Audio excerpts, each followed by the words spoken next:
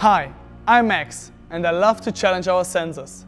Today I'm in our logistic test center working on a semi-automated parcel sorting equipment. And now here's the challenge.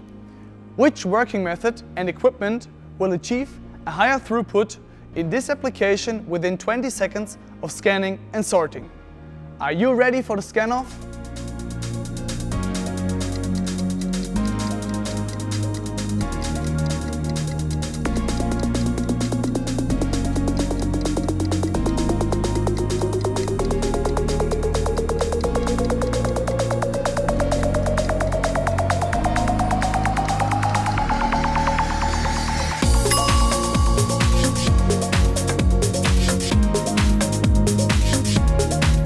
You can see, with the ambidextrous work method, you can achieve a higher throughput and it's even more ergonomic.